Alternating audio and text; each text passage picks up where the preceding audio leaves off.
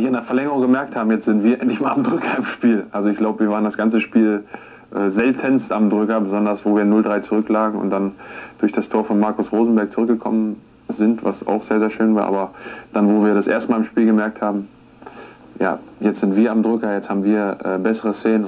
Und dann haben wir zugeschlagen. Die Spitze hat abgezogen. Ja, das ist richtig, diese paar Sekunden, wo der Ball fliegt, kommen ja im Nachhinein vor wie Stunden. Und der Ball ist abgezogen, war im Tor, ein geiles Gefühl und es war dann willkommen in der Champions League.